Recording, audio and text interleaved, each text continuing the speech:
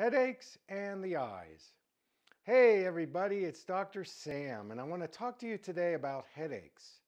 You know, this is a very common problem, especially with folks working so much on the computer, looking at their iPhone and their tablet.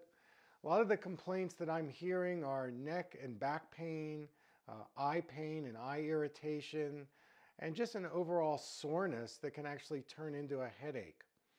So let's go through some of the causes that are creating headaches, and we'll start with the easy ones first. So dehydration, not drinking enough water while you're on your digital device, can definitely cause headaches. Pharmaceutical drugs. So taking a look at some of the side effects of the pharmaceuticals you're taking can also contribute to headache. And then we can look at things like low-grade chronic inflammation in the body, metabolic or endocrine imbalances. We can look at head trauma. So if you've had any car accidents or you've fallen, this can create a functional problem in the head and the neck, which can create headaches. And of course, stress and anxiety. So in terms of the eyes, it's very interesting because there's a cluster of symptoms that creates a condition called astinopia. And this is a cluster of symptoms that actually show up as things like blurred vision, double vision, eye irritation, red eyes, eye fatigue, tired eyes, eye pain. And I'm seeing this more and more with people on digital devices, and it's becoming a bigger and bigger problem.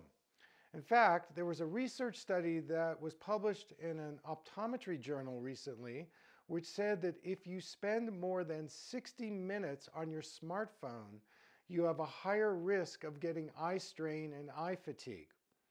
Now, in terms of what you can do for this situation, especially if it's an eye-related headache, here are some ideas. Well, first of all, I think that you want to look at the ergonomics of how you're sitting if you're working on a computer screen.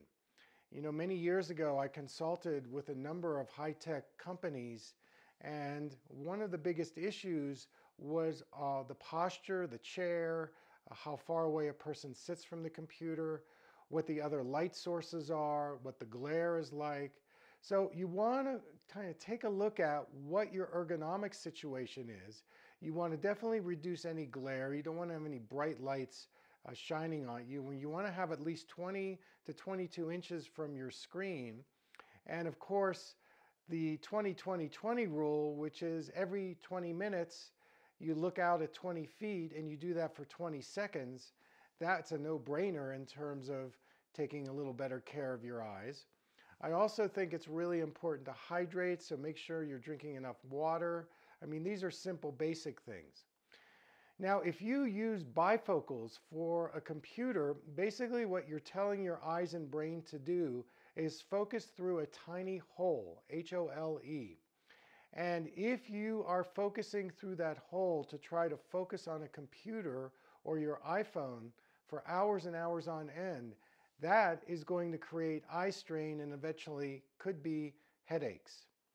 So in terms of any prescription that you wear, you want to ask your doctor for a single vision lens. That's the bigger the window that you look through, the more peripheral vision you have, so the more relaxed your eyes are. You don't have to make as many movements along the screen. You get a bigger information processing window.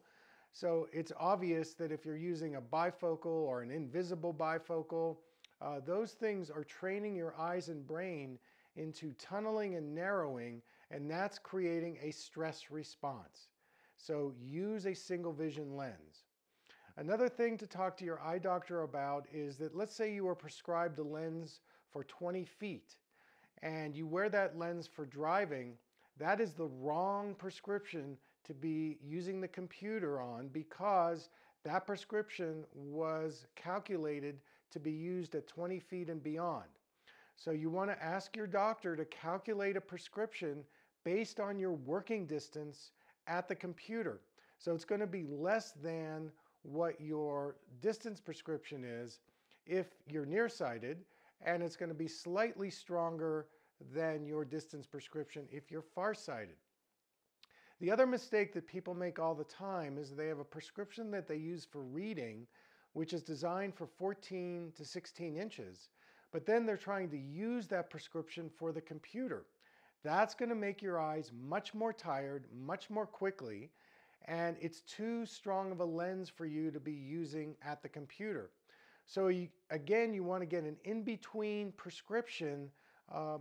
Reading is too strong, distance is too weak, something in the middle, and you want to get single vision lenses. Now, in terms of eye drops, of course, I've said this many times before.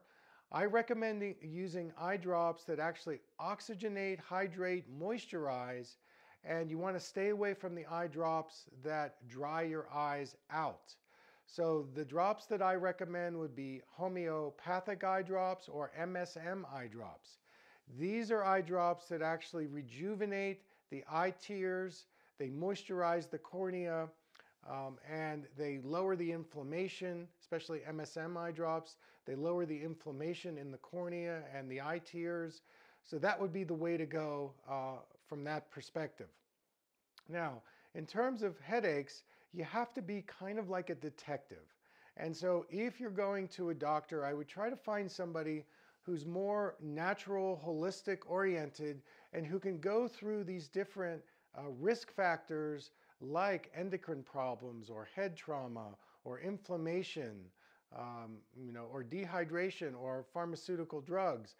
Because, a lot of times with headaches, you have to do a lot of history taking and really kind of examine what are some of the risk factors that are causing the head pain or the eye pain to begin with.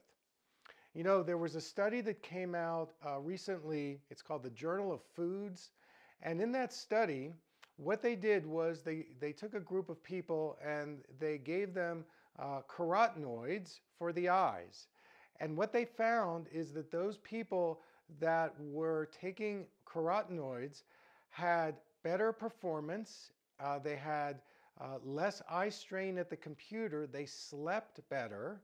And so again, I'm really advocating make sure you're getting your eye nutrients because that's another reason why it will protect your eye fatigue and eye strain and allow you to work on your digital devices in a more relaxed way.